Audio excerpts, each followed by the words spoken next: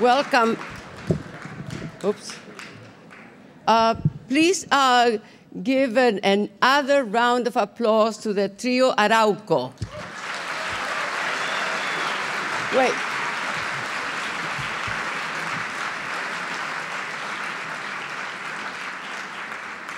Playing the charango, the percussion, and the Andean flute was Fernando Torres and Jorge Tapia, and the guitar and the song, the one and only Rafael Manriquez. Come.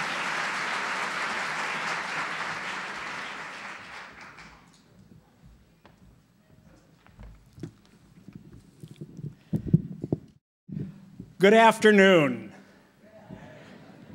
I'm Harley Shaken, the director of the Center for Latin American Studies, and we're delighted to invite you to UC Berkeley this afternoon. For us, it is a great honor to welcome back President Michelle Bachelet to Berkeley.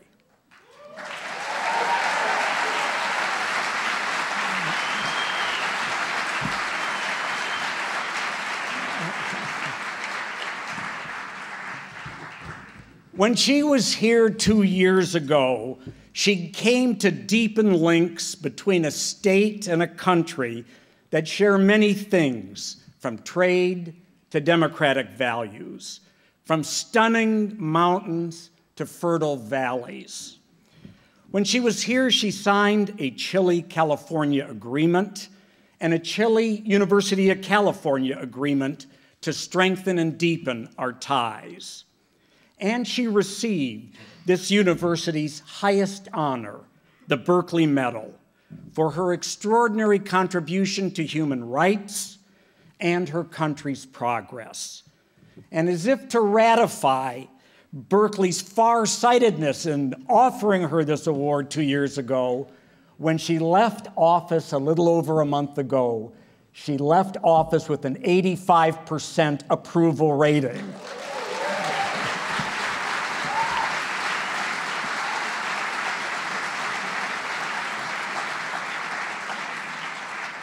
So I think it's safe to say most Chileans agreed with us.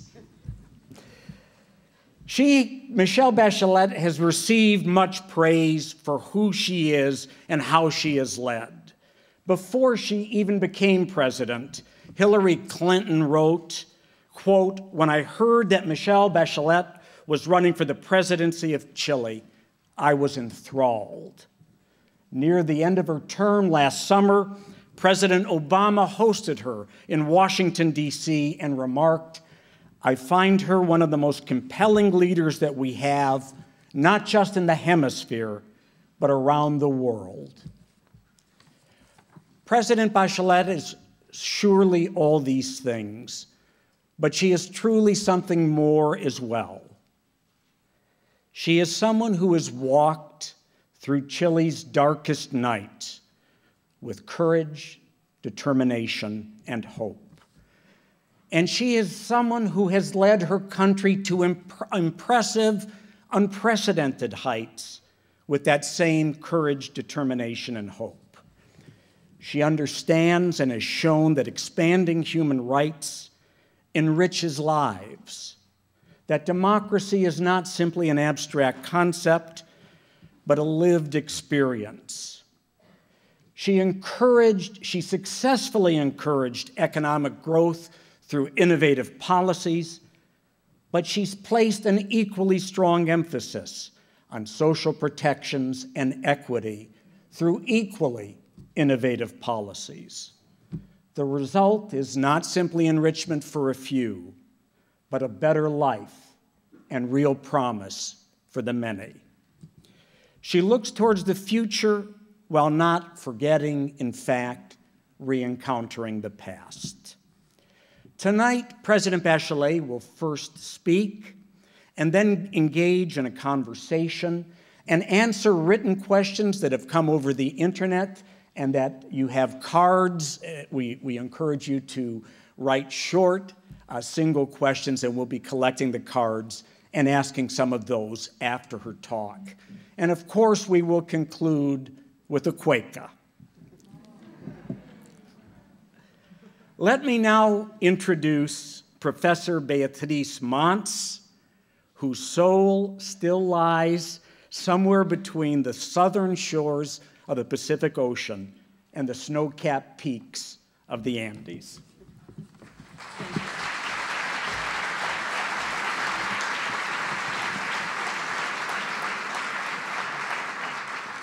Thank you very much. Well, President Michelle Bachelet really doesn't need introduction here in Berkeley. She was here before, and we can tell from the audience here that we all know her past and what she has accomplished. But I should say, as a woman and as a Chilean and as a member of this community, it is truly an honor and a great pleasure to introduce Michelle Bachelet. She cares about human rights and democratic values and has led us to a better world. And I think Chile will never be the same again.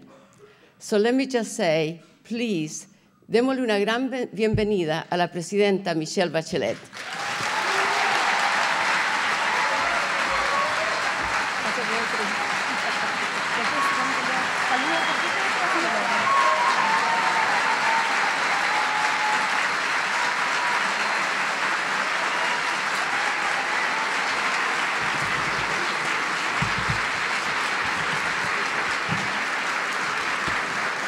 Hola. Thank you very much. Well, friends of University of California, Berkeley, dear friends Harley Shaken and Beatriz Monts from the Center of Latin American Studies, Consular Corp, Chilean Consul, Mr. Alex Geiger, professors, students, friends.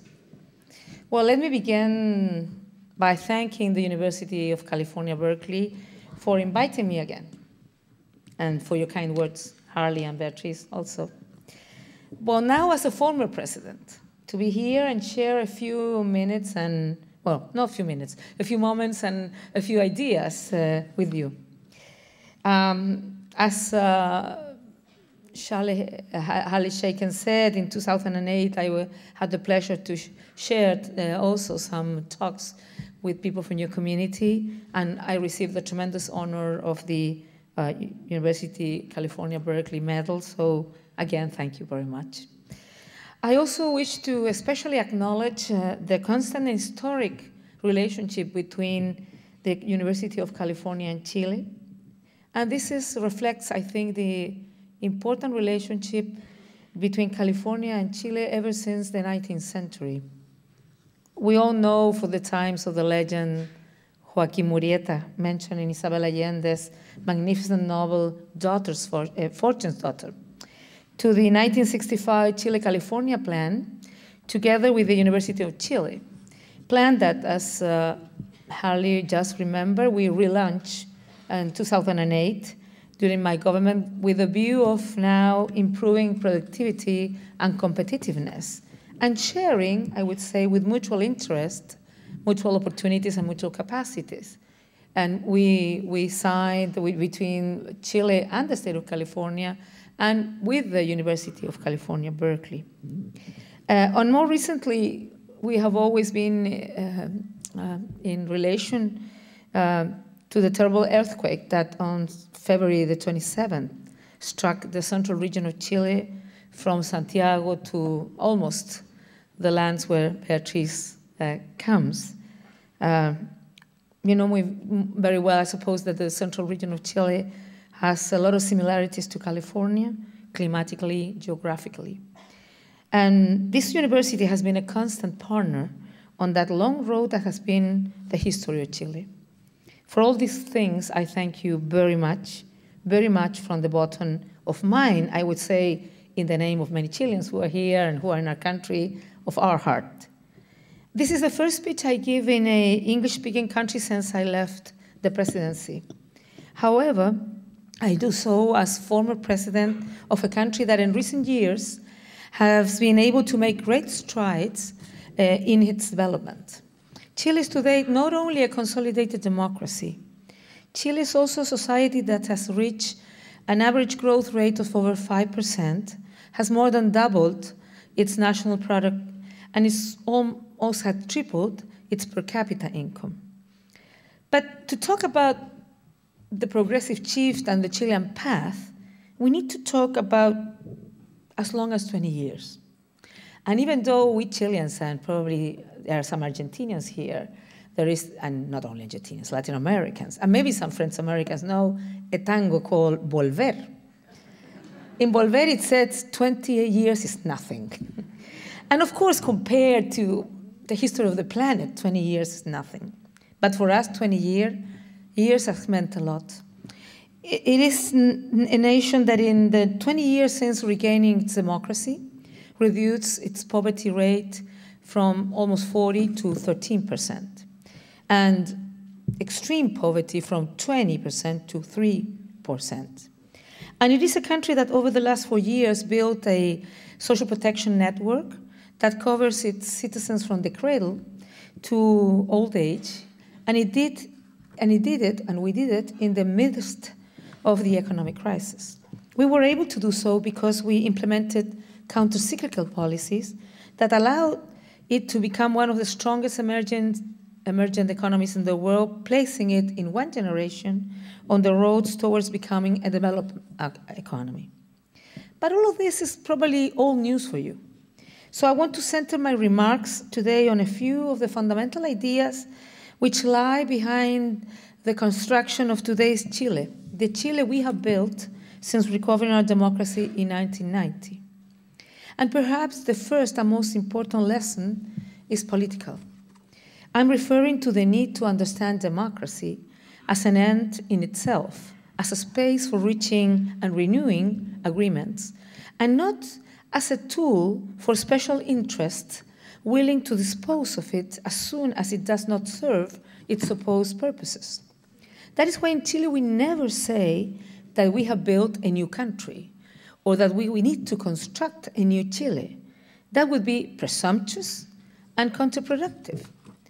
Because there's one lesson that at least a majority of Chileans have learned, is that Chile and other countries like it have no future if they continue to see themselves, as some academics have called it, a nation of enemies.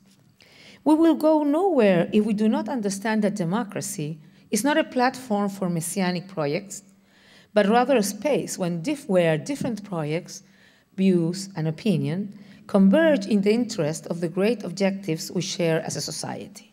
I know this sounds great, and it sounds easy, and of course, it's not easy.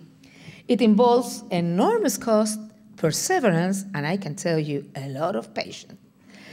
Because its success depends on perseverance and incrementalism, which for societies with great social needs can often seem unbearably slow. And the pressure for creative alternatives is great. But history has taught us that the cost of these alternative paths are infinitely greater. History has also shown that if we were able to reach broad agreements over time, the fruits of democracy would ripen. That has centrally been the Chilean experience. Chile is, if I may say, a successful democracy. Imperfect? Yes. Unresolved problem? Of course, but not any more so than any other democracy. Yet it is democracy itself which allows us carry out a process which does ultimately deliver the public goods that our citizens and their children expect, but not only expect, I would say deserve. Our per capita GDP measured in purchasing power parity terms reached $15,000 this year, despite the effects of the crisis. In 5 years, we expect to reach 20,000, the level of many developed countries in the 80s and 90s. But even though I want to acknowledge that this estimation could have changed due to the terrible consequences of the earthquake and tsunami that struck Chile in February. But one important aspect of our agreement-reaching capacity is the ability to modify and adjust those agreements as the country progresses. So whereas in 1990 our fundamental agreements may have been precarious, limited to democracy and the maintenance of an open market economy, and the need to avoid an authoritarian regression, over time we have been able to widen and deepen those accords, contributing to the consolidation of our democracy. For example, in 1990, when we regained democracy, General Pinochet remained as head of the army. Yet, in the year 2000, the country had reached new consensus on human rights in which the armed forces accepted the need to try and punish those responsible for human rights violation, as well as the responsibility of handling over whatever information might be useful for the courts in this regard. So while it is true that none of the military leaders who led the coup d'etat in 1973 ever faced trial, all those involved in repression are today either on trial or in prison, and the courts continue to investigate hundreds of cases. Yet, no one in Chile feels that democracy is in danger. On the contrary, it gets stronger every day. A second lesson to the Chilean experience is the need to achieve a greater balance between democracy, the market, the state, and sustainable development. One of the keys of Chile's development was to accept in 1990 the need to have a strong state to bring about growth with equity. So we said at that time, and during my government too, we need to, in able to grow, we need to include. And we have to include to grow and grow to include. There is a symbiotic relationship in between both. And you don't have to make a trade-off between economical growth and equal opportunities or social justice. Even though in 1990, the world was still dominated by the neoliberal paradigm that only came, I would say, as a discussion at the end of 2008 because of the crisis. It is true that in the 80s, Chile was a neoliberal laboratory. It was one of the first cases where these policies were implemented. That is why we also learned very early on of the great social cost of neoliberalism, of the social deficit it created. So in 1990, we embarked upon a policy of growth with equity, an idea that would evolve, mature, conceptually and politically. Conceptually, we abandoned the old idea of the old welfare state, which in Europe was in crisis and has led, in fact, to the appearance of neoliberalism. But we also left aside those policies which were exclusively contribution-based, focused merely on individual savings and private insurance, and channeled direct support only for the poorest sectors. We move, in other words, towards a new model based on democracy and social rights.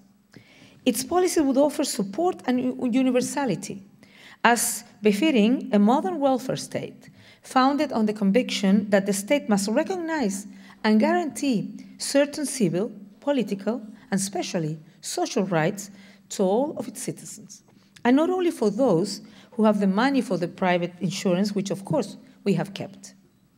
Experience has taught us that in the end, rights are indivisible. A good deal of the current global discontent with democracy comes from its incapacity to generate real equality of opportunities and to supply the public goods required to improve people's life. I mean, democracy has to deliver.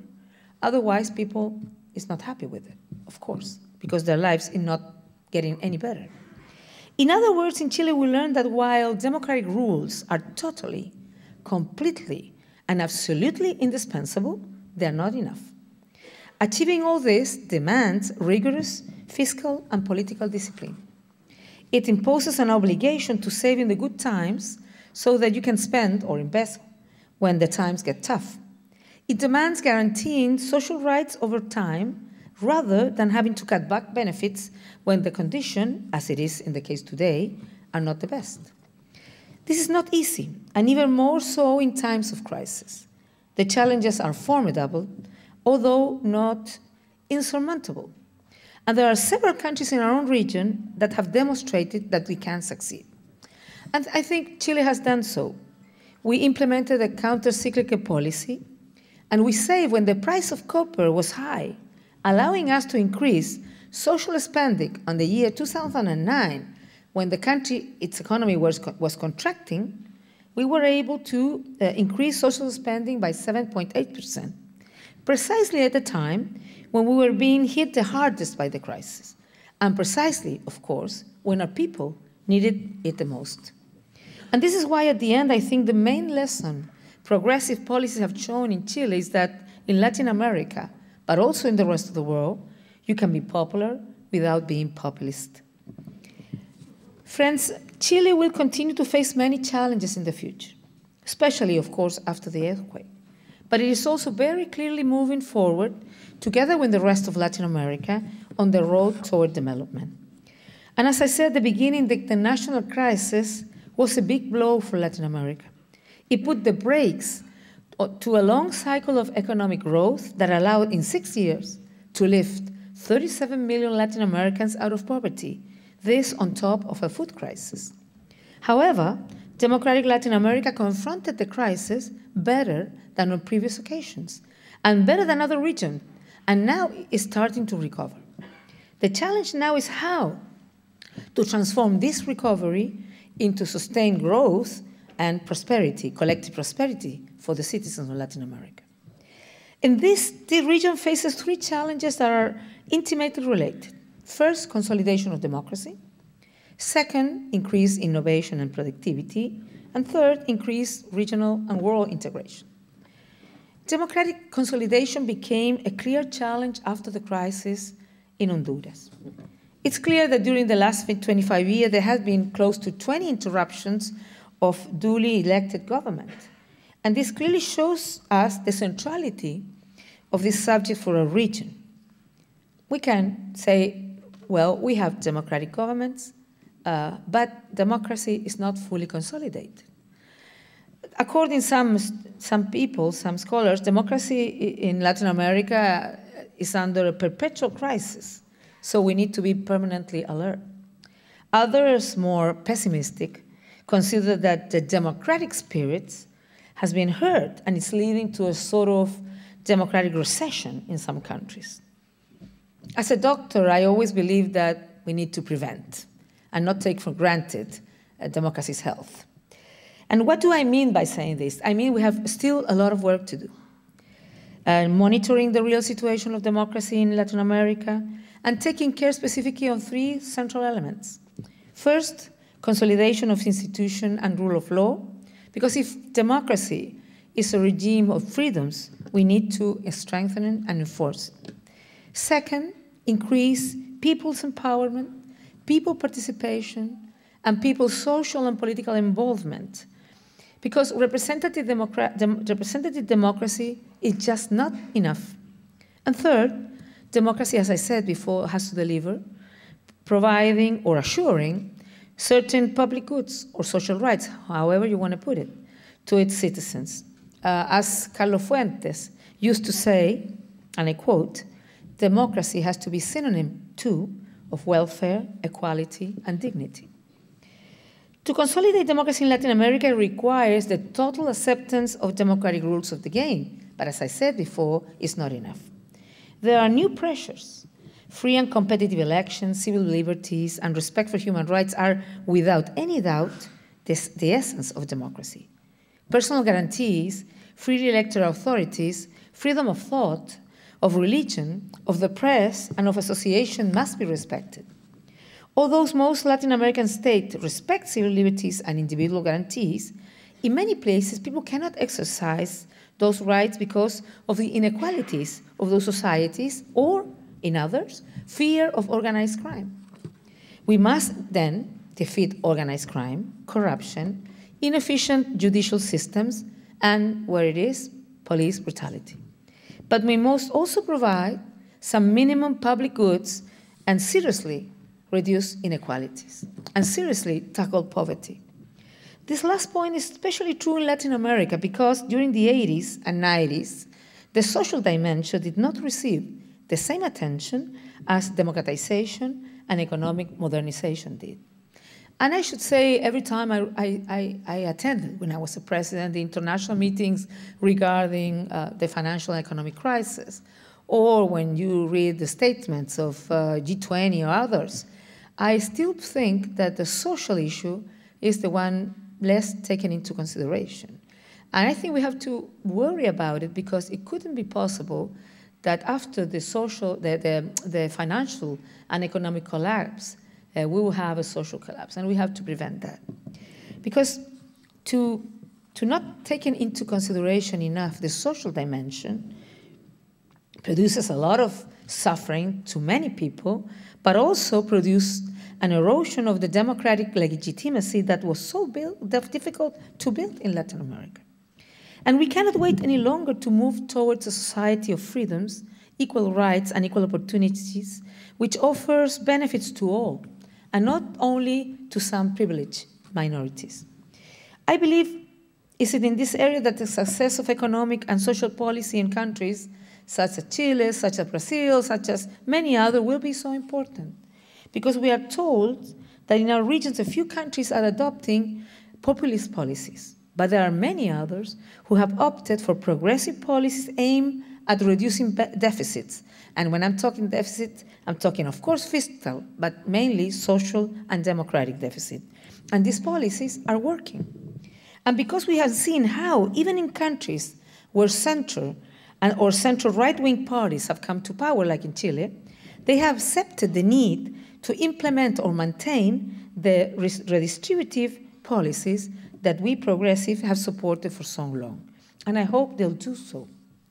All this goes to show how we stand before an historic opportunity to establish new consensus in the region and take another great step toward democratic consolidation.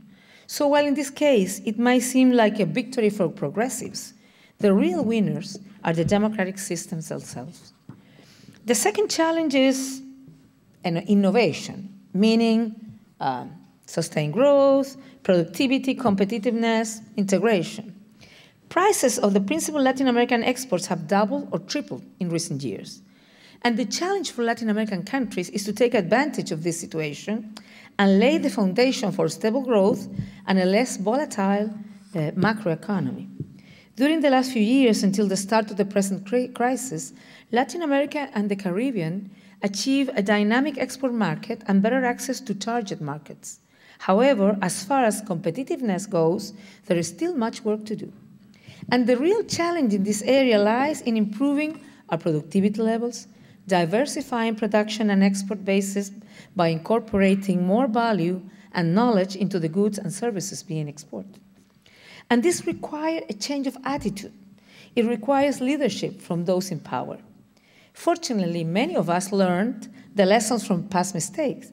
And during the last few years, we did not spend in Chile. We invested in our own productivity. And here, in years 2008, I announced the fund for what it was called, it's a very long name and not very pretty name, for a bicentennial fund for advanced human capital. But what it meant, it was $6,000 million that we had because of the high prices of copper. We earmarked it for exactly helping young people getting more training, capacitation, and going everywhere in the world where the best places are, and of course Berkeley, naturally, and and paid by the state because we needed people being in the front line of this development of science, technology, and so on.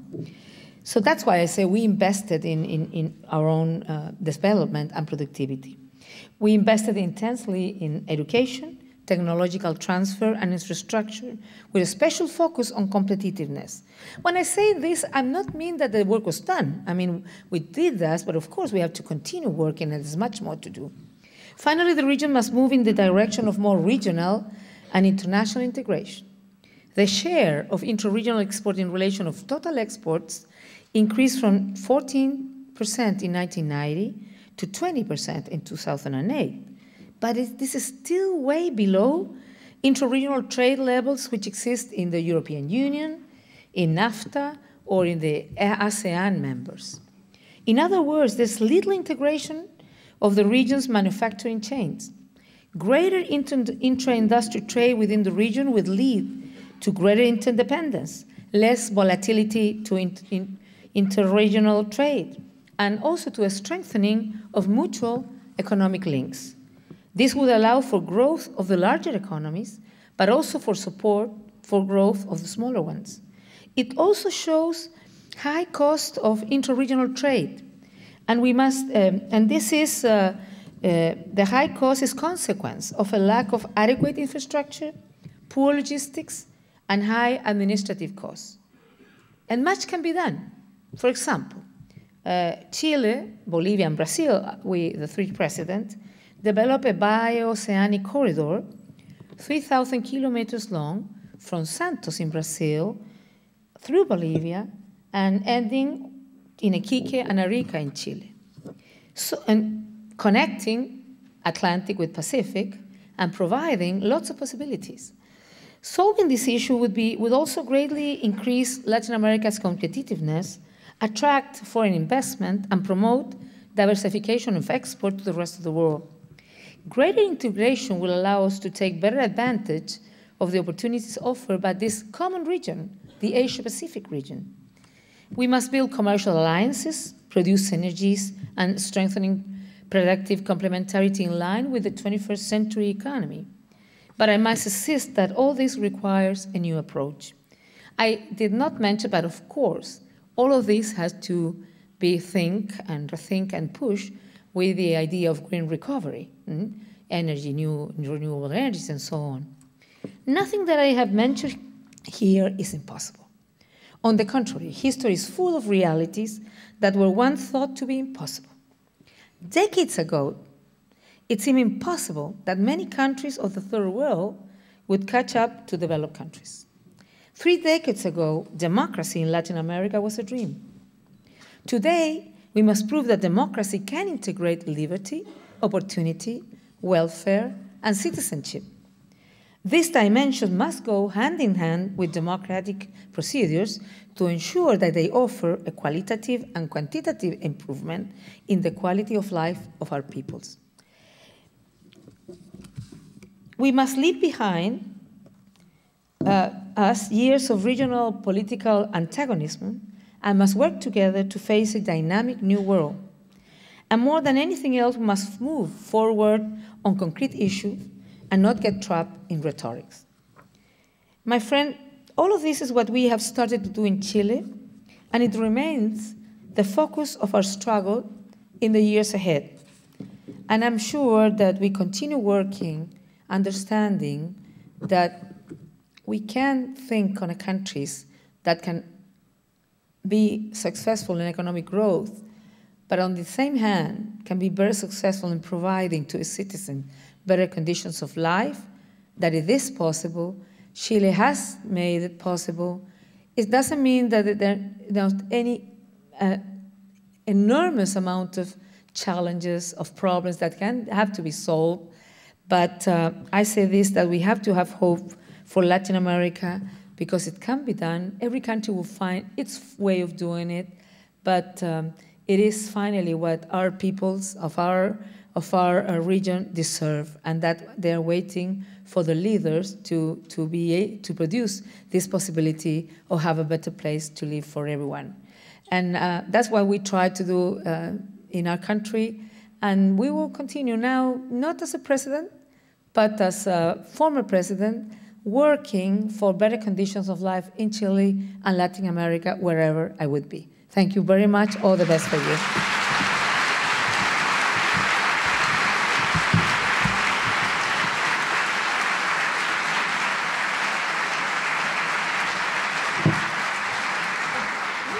A eso venía justamente.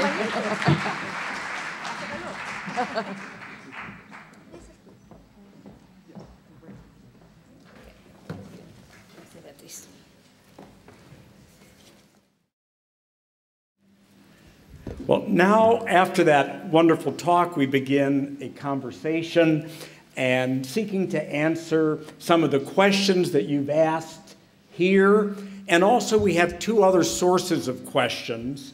Questions that came over the internet, which the Center for Latin American Studies does for all large events like this. And this time, we've solicited some questions from a broad community that's really part of the Center for Latin American Studies in the United States and throughout Latin America. So I'm actually going to start with one of the questions that we asked a person to write, and the person is Congresswoman Linda Sanchez, who represents a district in Southern California, who serves on the House Ways and Means Committee, and who's a very good friend of the Center for Latin American Studies, and I have to say, a close friend of many of us here at Berkeley. So the first question is from Linda Sanchez, and she writes, Chile's retirement plan has been seen since its enactment as the model of private individual retirement accounts. As the first generation of workers who've spent their careers under the system reach retirement, there has been criticism that the system provides inadequate benefits and has too great an administrative cost. Under the previous American administration, there was talk of privatizing the American Social Security system. Do you feel Chile's system works well for its people? And what reforms, if any, do you believe are needed? And finally, would you recommend that other nations follow the current Chilean model? Well, fortunately, I can recommend the current Chilean model because I made the reform of the pension system. Well, I think Congresswoman Linda Sanchez was very right to say that the reform that was implemented on the 80s, after some years when people get retired, did not fulfill, I would say, the dreams of the people, and pensions were very low. And also had a lot of different problems, like women had lower pensions than men. I mean, there was a lot of problems. So when I came into office, I decided, well, as a candidate too, that the main reform that I would do during my 4-year term would be the reform of the pension system. And we wanted to solve many things. We wanted to solve these so low pensions. We wanted to solve the problems of women in 2 different dimensions. One, the one I just mentioned, that somebody doing the same thing for all his life as a man would receive a lower pension. And I think I spoke about that in 2008. It's because we have bigger expectancy of life. You know, we are tougher to kill, women. To die, I would say. And then they took a little bit of our pensions, you know, so they could last longer. That was real. That was how it worked. So and the other thing we wanted to solve is so many women, housewives, who have worked in its house with its families, with children, but never receive any payment or any salary. So we introduced, during my government, pension system reform that gave, for the first time in her life, housewife, aging housewife, its own pension. And we thought that was very important because until then, women were considered a burden of the husband. Many husbands can consider maybe a burden its wife, but really, as a society, I believe this is unacceptable. And also because we believe that women, or men, I mean, human beings, has to be subject of rights. And we wanted to dignify their lives. So we introduced this pension, and they have been receiving since the 1st of July 2008. We started, I spoke about incrementality, because every reform we have done in our country, we have made it very responsible. And with this concept that I also talk about, not to have to, how you say that? Set back is the word? No, to cut back benefits if the economy is not going well. So we designed the reforms, and we put into sovereign funds reserves, so if the economy won't be well, we don't have to cut benefits for the people. So we can assure they will continue receiving benefits when they have to. And that's why we started with 40% of the old people with this new system. Last year, in the 1st of July 2008, the 1st of July every year, we increase the number of people receiving this new form of pension. In the 1st of July 2008, we went into the 45%. But after the crisis was going on, the 1st of September, I advanced 1 year the reform, and we went into the 50%. And in 2011, the 60% of the population of Chile will be receiving pensions. The other 40 has enough salary to have pensions, so it's not the group that they need a special attention.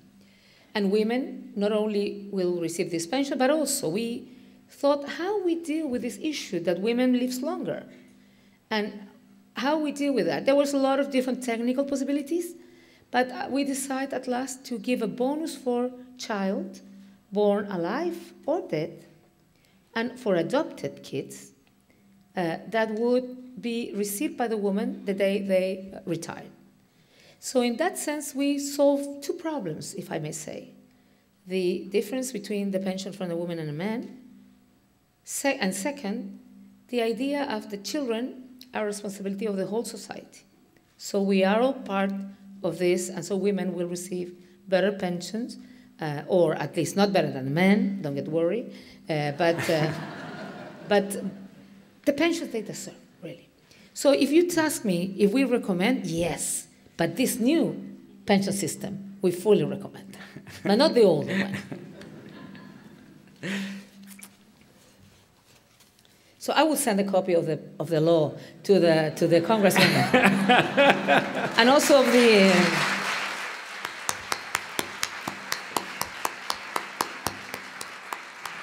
I'm sure she's disappointed she's not with us today, but the Congress is in session. So since she's probably watching this, and this will be a live webcast and available on the web, she will see this and be expecting the envelope. Yeah, okay. Next, I'm actually going to group some questions that came on the cards from the audience right here. So I'll read three, and you'll see in a moment they're not exactly thematically related. The first one is, in Chile, you enjoyed wide popularity. Why do you think the Concertación was unable to win the recent election? What do you see in the future with the Piñera administration? The second one, in this country, President Obama is accused for being a socialist, as if it were a plague. How could you have been elected as a declared and underlined member of the Socialist Party? And finally, Chile is always described as one of the most Catholic countries in Latin America. As an agnostic and a single mother, how do you explain your election and leaving office with an 84% approval rating? Well, I think the last question, I would say many people is asking themselves, how was that possible? But I will try to answer. Well, I think the political forces that are represented by the Concertación of Party for Democracy. I mean, I don't know how many of you knows the history of Chile, but after the coup d'etat and when political forces start, you know, regaining again and trying to push towards democracy, there was a group of political parties that came together that in the past were adversaries, who believed that the common things were more important than the things that could separate us, and decided to create, to bring a candidate to the presidency and to produce a program of the kind of society we wanted to have in Chile, a society with democracy, with freedom and equity, with growth and equity. And that is the Concertación of Parties for Democracy. And it had been in 20 years in power. And as you know, in 11th of March, a new government, now center-right, came into office. The thing is, much has been said and asked, and I will tell you, They ask me this question everywhere I go, in Chile, out of Chile. How is it possible that you did not transfer your approval to your candidate? Well, things are never mechanical. I mean, when President Lagos finished his term, he went out with 60% of approval. And I was the candidate, and I was clearly his candidate. And in the first round, I got like 46%. And the second round, I got 53 or 54. So it's never mechanical, the transfer from one person to another. I always said that the Alianza is the name of the other coalition, the coalition that leads President Piñera. I always said that the Alianza did not win, the Concertación lose. And I think, I don't want to go into details now why I believe the Concertación was defeated, even though the government, I mean, the president had a great approval, but the government also, the cabinet has also a great approval, 60%. Because I think we need a little bit more time to make all the analysis that what happened. And I think Concertación needs to do those analyses and decide what went wrong, what happened, why people did not trust us. And this is what the parties there are doing. We're all doing that. And one thing I believe is key, not the soul, but it is important, and probably here is nothing so different that you might have here, is that the quality of politics needs to be increased. People were not happy with the kind of politics they were seeing every day in parliament or in other places. And I think one of the main issues that must be taken into consideration and taken into care, I would say, is, and one of the things my foundation tries to also have some work on it, is how we can improve the quality of the politics. Because I am so convinced that interest groups are essential, but the only ones who can build, who can propose to a country a global perspective for the development of society are the political parties, is politics. Because social groups of interest are great, but they have specific interest. And the only one who can have this wide and strategic perspective are, of course, political parties. So I think we need strong political parties asking themselves the essential questions of a society and giving answers and proposals to the people, but putting in the central part of its concerns the people. I mean, people need to see its politician working for them, trying to generate solutions for them, and not making, how could I say, being involved in small little things that don't take into consideration the people's needs. And during my government, we try always to put in the center of the public policies the people. And when it didn't work, we confronted the truth and said, it didn't work. And we're going to work hard to solve this. And I think people really acknowledges honesty, acknowledges people are working for them and not with other kind of interests. And third, are working for the whole population, not only for a few, not only for your friends, if I may say. And I try to do that because I really believe, because what I've said there, I really believe it. Because we lost democracy, we need to take care of democracy, cuidarla con mucho cariño.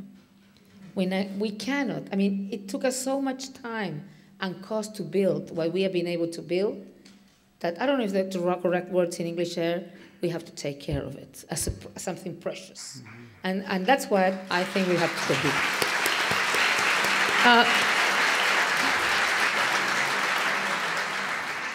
The two other questions are related in some way. Mm-hmm.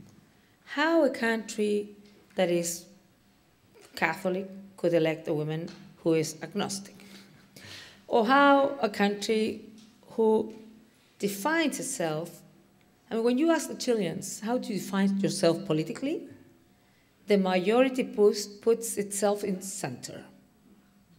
And then it's a small curve to the left and to the right. But the majority of people see themselves as center. How do they elect these women? Divorce, socialist, agnostic, what else?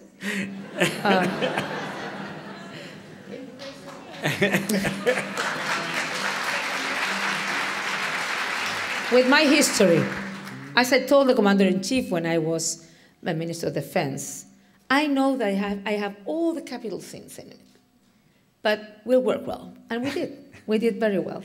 And I think the answer is related to what I just said. I know when somebody calls President Obama a socialist, I suppose in his country, this has been considered as a bad word because that's probably what they're trying to do, to give a bad image to President Obama. But the thing is that I think people are wise. People know what a president like President Obama is trying to do, and will not hear, how you call it in English? ¿Cómo se dice sirena? ¿Sirena?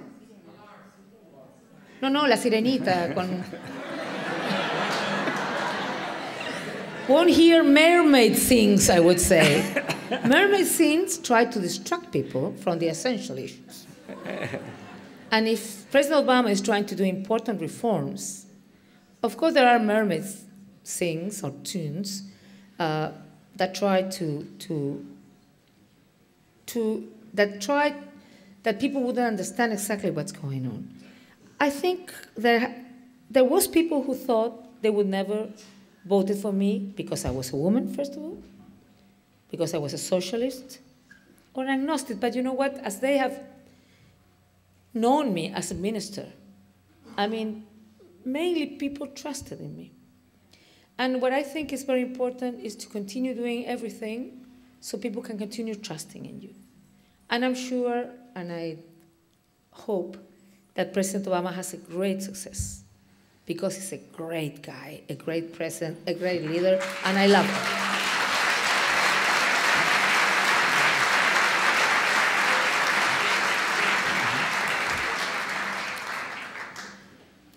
In a political way of saying I love him. So I hope, Michelle, don't get me wrong.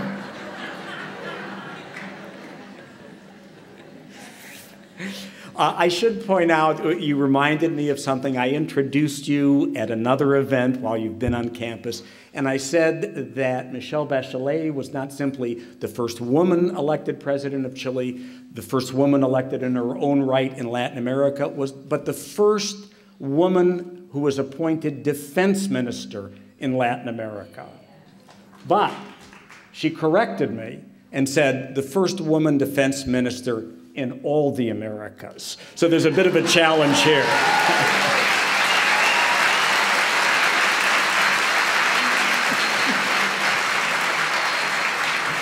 But now, excuse me, but let me tell you something. It's so important, the thing of the role model, that now we have a lot. We have women in Argentina. We had in Ecuador, fortunately she had an accident, she died. We had in Uruguay. And so we have had, after me was in Colombia, in France, Michelle Alliot-Marie, now she's Minister of Interior, but she was Minister of Defense. So those sort of things can be contagious, you know, contagious. Now I'm going to go back to the internet for a moment with 3 questions. The first 2 we solicited from the broader community of the center. The first is from Javier Cuso in Santiago, Chile. He is a professor of law in Santiago and a Berkeley alum. His question is, what explains the enormous influence of finance ministers in the in the Concertación governments. Do you think you should have gone ahead with labor reforms aimed at increasing Chile's extremely low rate of unionization, 8% of the labor force? The second question is from Roberto Guareschi in Buenos Aires in Argentina. He is the former managing editor of Clarín in Argentina, and he writes, what was the hardest, or which were the hardest questions your administration had to deal with regarding Argentina? And any other questions? And that we are going to limit that to a certain time. And finally, the third question came over the internet, but the sender identifies himself. He is Roberto Hernandez. He is a graduate student here in public policy, and he is the co-director of the award-winning documentary film, Presumed Guilty, about the criminal justice system in Mexico. And his question is, what was your role in the reform of the Chilean criminal justice system? Many say it is the best reform experience in Latin America. Do you agree?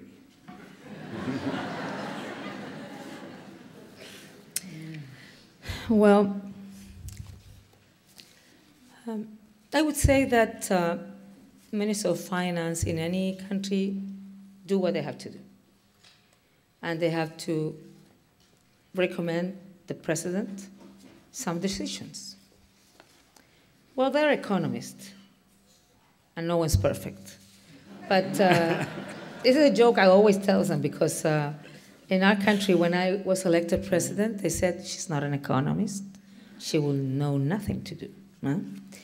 And, but during the crisis, when nobody understood, and still I don't know if many understand, and estimation were all wrong. Every week they changed, and they were even wronger. So I said, what was that thing with the economists?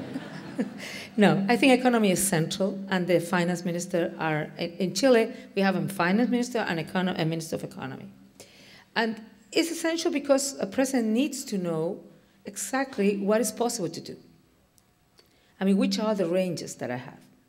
Of course, as you can imagine, the Minister of Finance always wants a little bit, and you want everything, more and more. So, but you take the decisions, but you need to know the possibilities.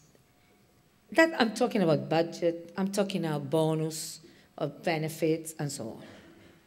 Any, and I've met many, Minister of Finance would like to maintain the macro balances and so on, and not to get into any deficit and so on. But during the crisis, we developed a fiscal plan that was the fifth biggest in the world regarding the relation with the GDP. It was 2.8% of the GDP.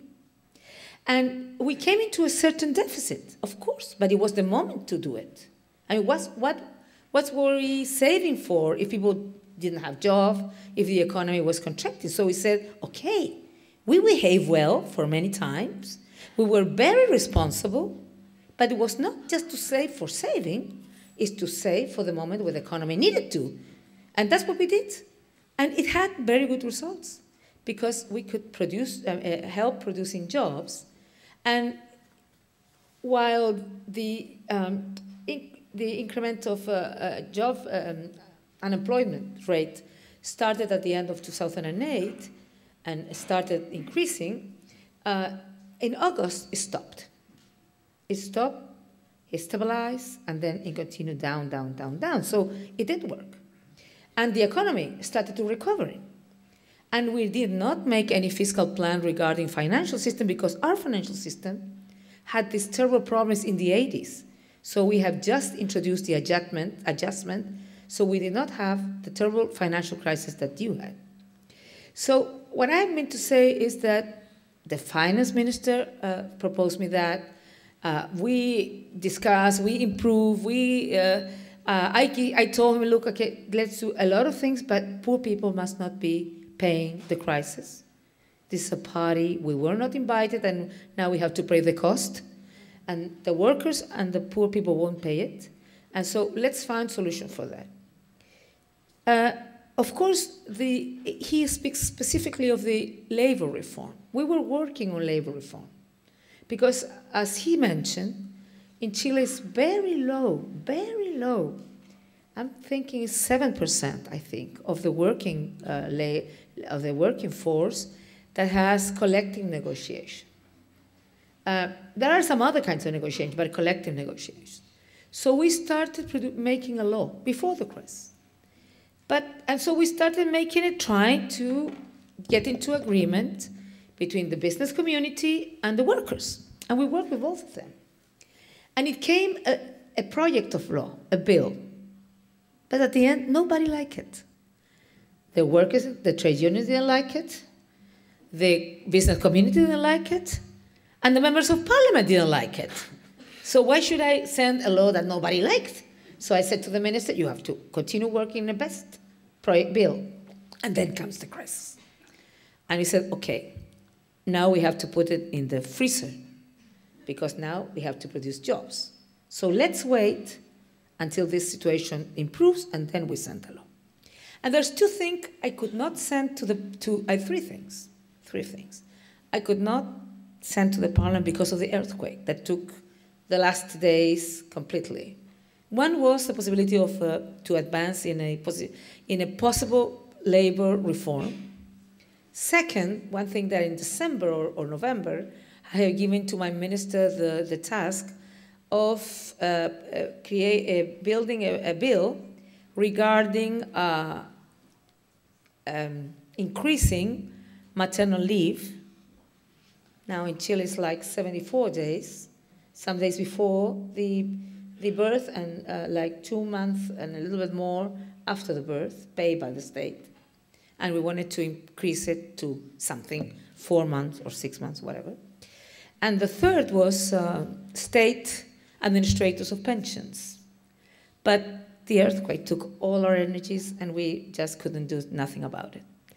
But now from other part, we'll try to continue doing those things too, helping in those things. Roberto Warashi asked a question about the hardest moment in our relation with Argentina. I would say the first year of government, while Nelson Kirchner was the president, there was a toughest winter, and there was some lack of gas.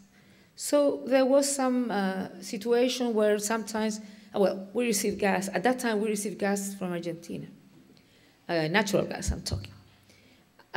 So we started talking to President Kirchner how we could solve this, because the winter was hard for the Argentinians, but also for the Chileans, and that we couldn't continue without the necessary gas. So we find some ways of solving it, because when there's good relation between the presidents, you can try to find ways considering the interest of both nations. But at the same time, it was an opportunity, because this was not the first time it happened, this kind of situation. And so when I came into office, I said immediately to my Minister of Mining and Energy, we have to develop a new energy policy where we'll not be dependent on one source, on one country that provides energy. So now what we did, we built 2 plants of gas, and we are buying from many countries. They bring it from ship. So we are, I mean, it makes us creatively develop a lot of different, we are developing a lot of renewable energies. We're working on solar energy, on wind, on grass and biomass, in all kinds of renewables. So first of all, I want to say we did have this situation. We solved it through dialogue and understanding between 2 countries.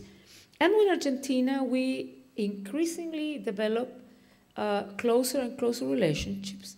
We signed a strategic association, and the 5th of April of 2000, no, it wasn't the 5th of April. Well, I don't remember the exact day, but President Cristina Fernandez went to Santiago, and in the same place where O'Higgins and San Martin make his big embracement, we embrace ourselves and sign the new association between Chile and Argentina.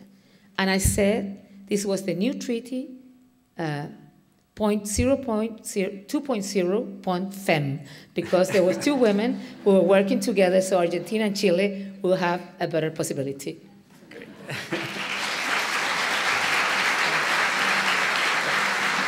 And Roberto Menendez asked about which was my role in the reform of the criminal justice system, the best in Latin America, he said? Yes. Well, I should say I had an essential role, but really, I had no role at all in this because it was made during President Frey's government. The one who had a role here was Senator Alvear, who was the Minister of Justice. I had no role in it, but it is pretty good. It is good, and we have been working with some other countries, Mexico, Paraguay, and some others, to share experience on this system. And now we have to reform the civil justice, but it has been working pretty well. Of course, it's not perfect, but we're improving it every day. I thought you deserved Roberto's question after the tough ones on labor and Argentina. Unfortunately, I was not the one. Two more very quick questions, one is about education. This is from the internet, from Karina Smith. How has Chile's program, Chile Grows With You, impacted Chile since its inception? Why did you decide to prioritize early childhood development? And the second one is, what was your experience running as a woman in 2005, and do you think your gender was ultimately an asset or a detriment?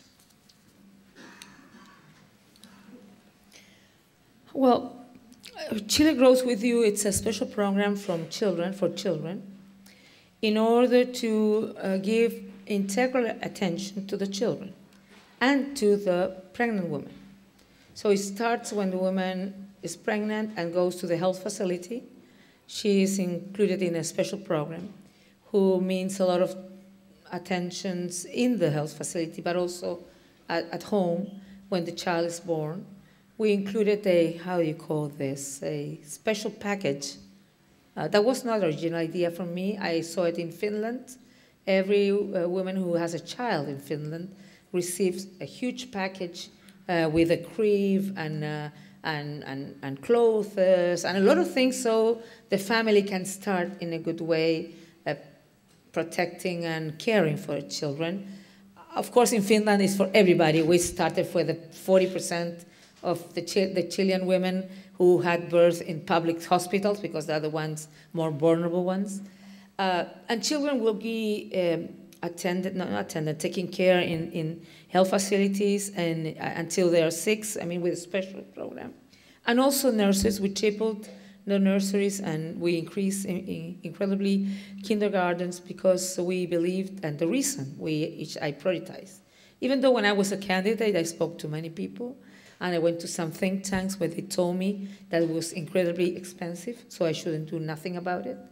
I really believe that inequality starts from the cradle. And if you don't fight from the cradle, trying to level the playfield, it will be very difficult in lifetime to be able to sort out all the obstacles that for a poor child or for a poor young person life poses. So I believe really, as a pediatrician, as a mother but as a pediatrician, that child are born with its best of it. And if a society gives the opportunity of developing all these capacities, all its possibilities, really we will give them equal opportunities to be great people in the future, great young people, great adults, people more happy, and that can had better life. So that's why I decided, maybe it's expensive, but you need to do those kind of things to really not talk rhetorically of helping, improving people's life, to do concrete things that improve people's lives. On the other hand, Why I prioritize?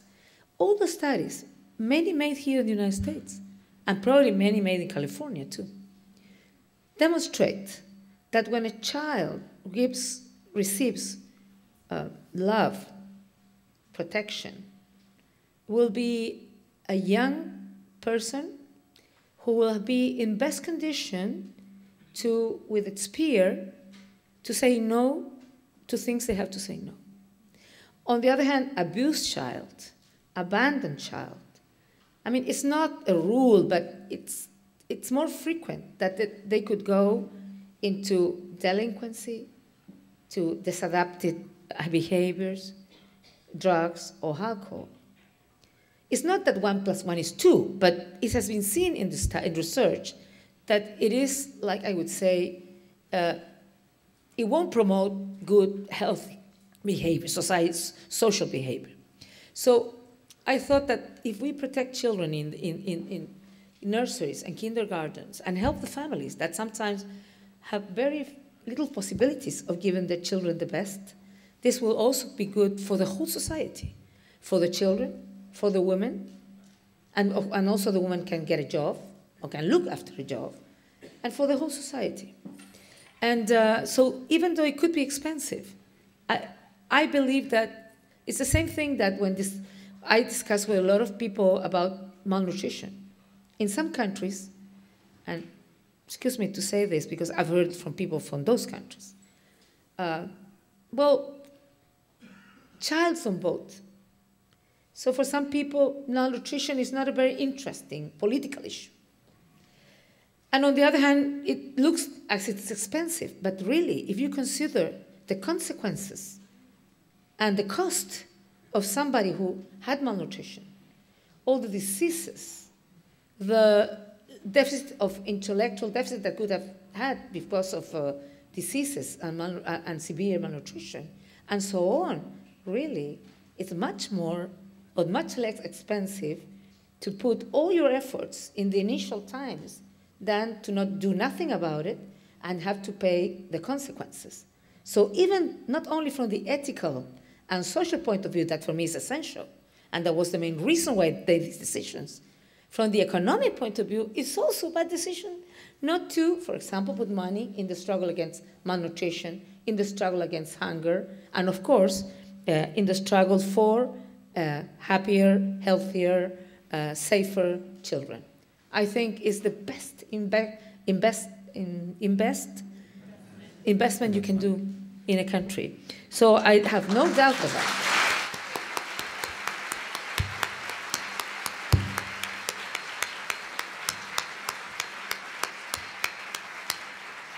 And regarding gender as an asset or detriment, well, I always thought it was an asset.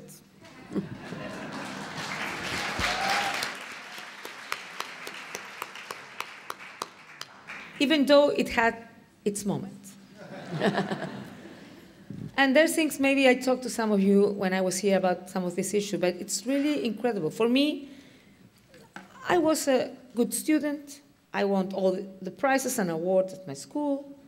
Nobody ever discussed my competence as a child, as a doctor.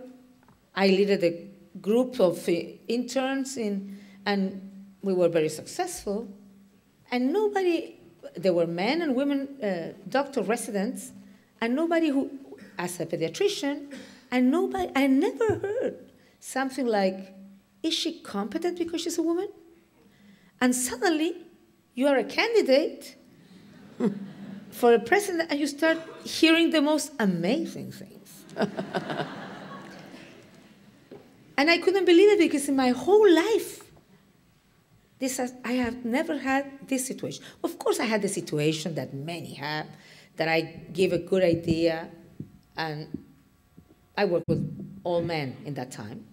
And all of them looked at me and said, okay, let's continue discussing. And then afterwards, one of my friends said the same idea, but with a little more, beautiful words on, and everybody said, brilliant. You are a genius.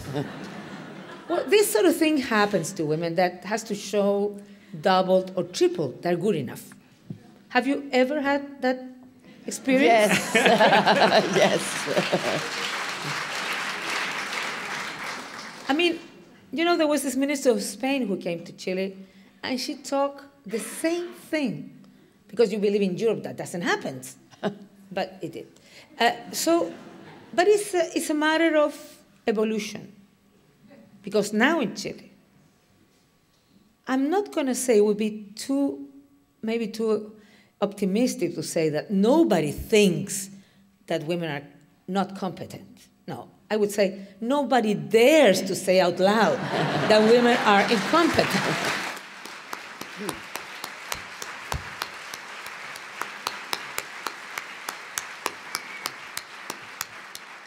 And I think it's important because, I mean, it was a problem, as I said, because women speak softer. And if you don't, I read, because I spoke this thing in some other place, and there was a woman regarding the time when there was the primaries here and Hillary and President Obama. She asked herself if these things that I said, that, for example, if President Lagos was moved by something and his eyes were a little bit watering and his throat was like closed, everybody said, oh, how good to have a president who is sensible. If it happened to me, she's an hysterical. She cannot control, I mean, I'm talking about the media. She cannot control her emotions, and so and so. And if a politician man was big, I would say, he was strong. And I was the fatty. So, let me tell you something. I'm not complaining, I'm just trying to describe to you how things were at the beginning. And journalists ask you things you would never imagine. Somebody said, tell me, do you have to take your children to the psychiatrist? And I said to him, did you ask that any time to President Elwin Frey Lagos or to General Pinochet?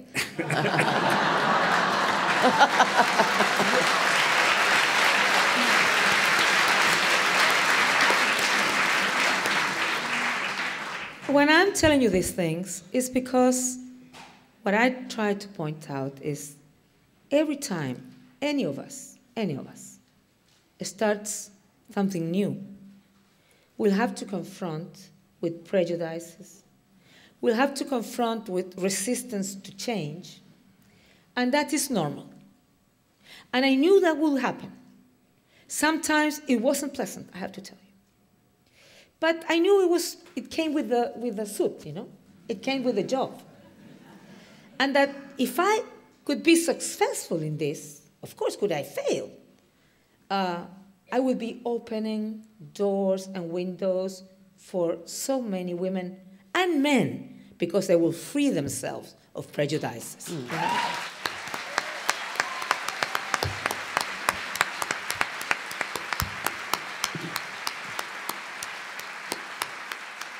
And many men have told me thank you because I have 3 little girls and I don't want them to have a bad time in the future.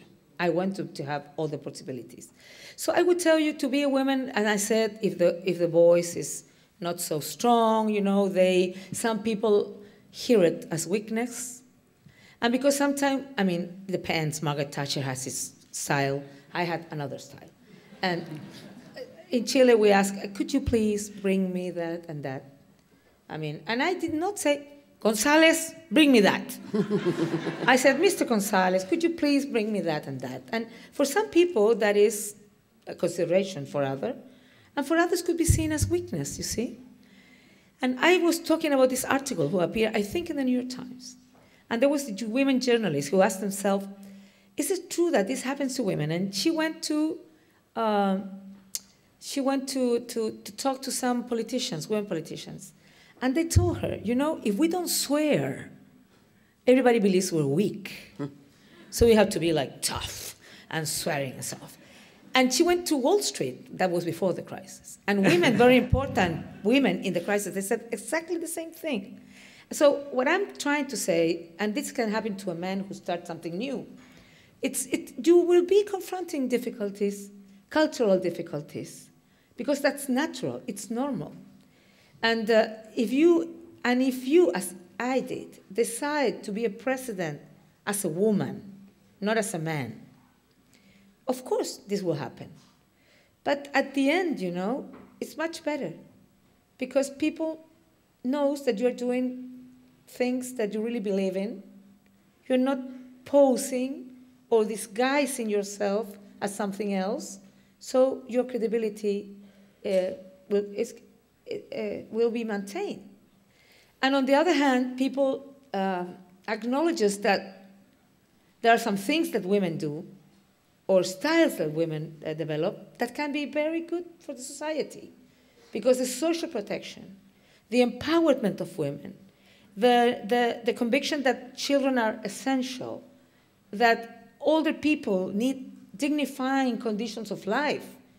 I mean, I'm not saying this is a women issue, but it's also a women issue, you know? And also to introduce gender issues like struggle against domestic violence, and many other things, as I said, equal salary to equal job, and so on. And something that I didn't have any success for. It was balance between men and women in politics. Because even though I sent not a quota exactly bill, it was, I thought, mostly of our members of parliament don't like this. So how could we push so we have a better balance of women in elected positions? Because we have only 12% in the House, and I think 2 or 3% in the Senate of women. And that does not represent our women's capacity in Chile. So I thought the most oldest incentive of the world, unfortunately, it's not love.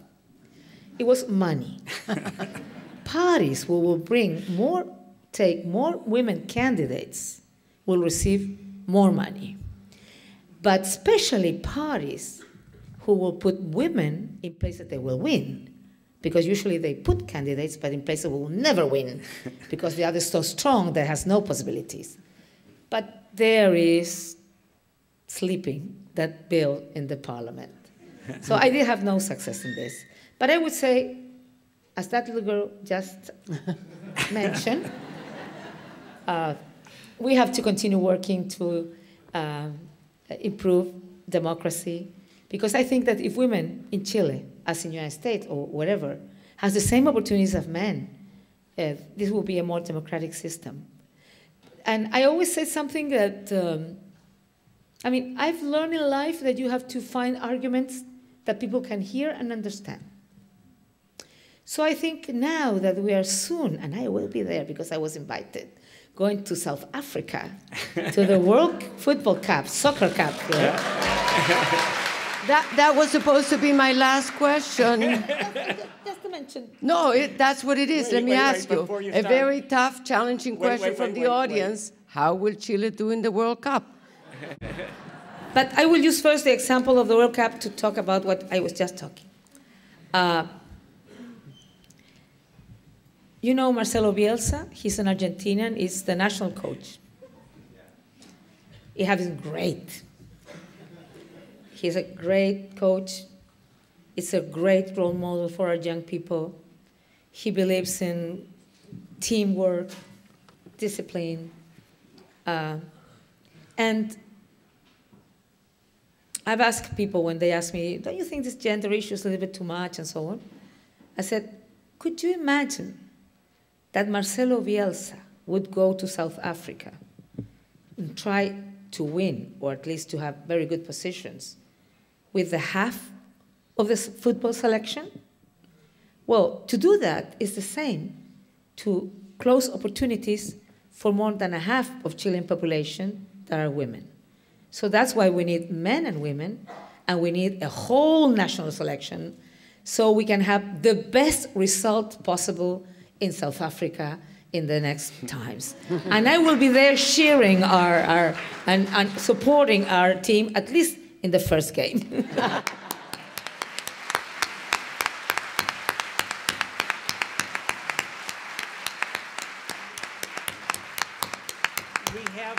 We have time for two more very, very quick questions. But before we go to these final two questions, they're very brief, I just want to take a moment to say 3 thank yous. First, to the staff and the volunteers of the Center for Latin American Studies who put so much into organizing this.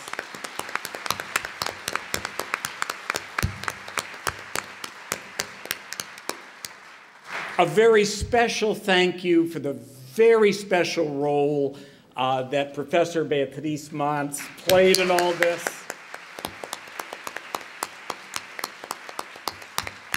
And of course, the honor that President Bachelet gave to all of us at UC Berkeley and this broader community to make Berkeley her first stop after completing her term as president. It was a great honor, but it was dwarfed by the enormous pleasure and excitement our students, staff, faculty, and community got from the time she's been here in Berkeley. Thank you.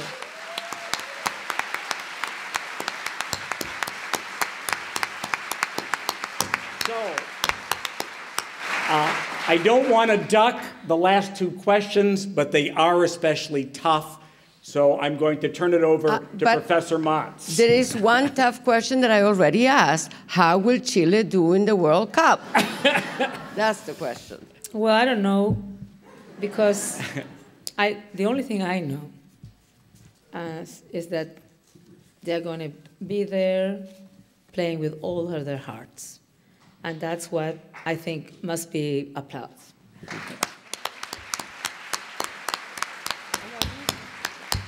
Of course, we hope we do well, of course. And now we're going to end with a cueca by the trio Arauco. Great.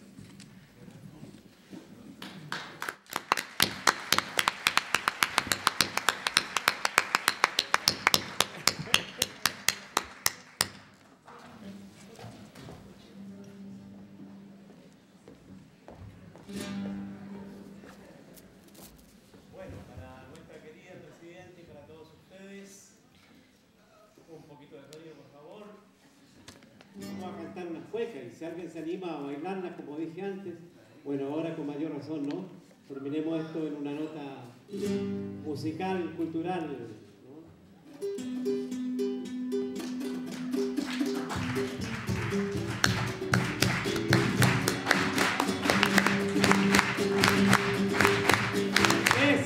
¿Dónde está la cabeza por ahí?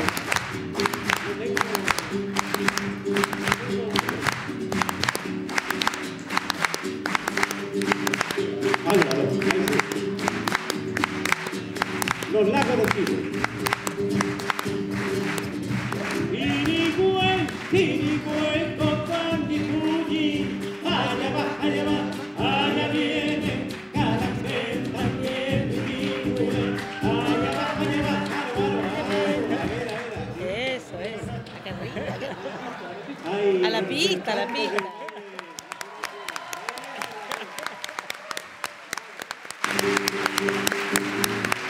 Comienza de nuevo la cosa. Esas manitos.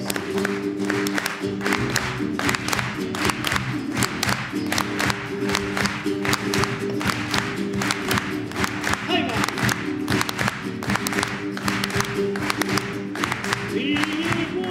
Irigüe, Copán y Fuji.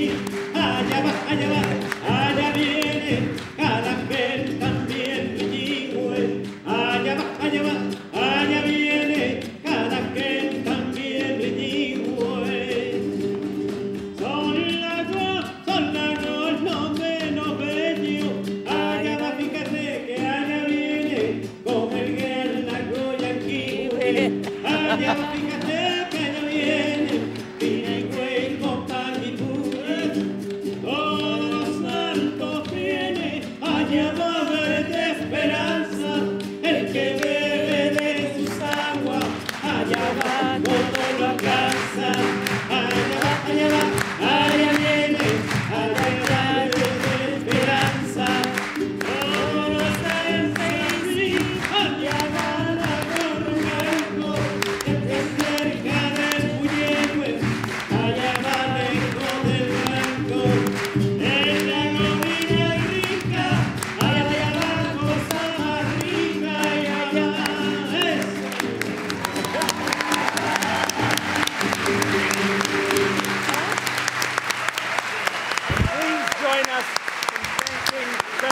aplauso.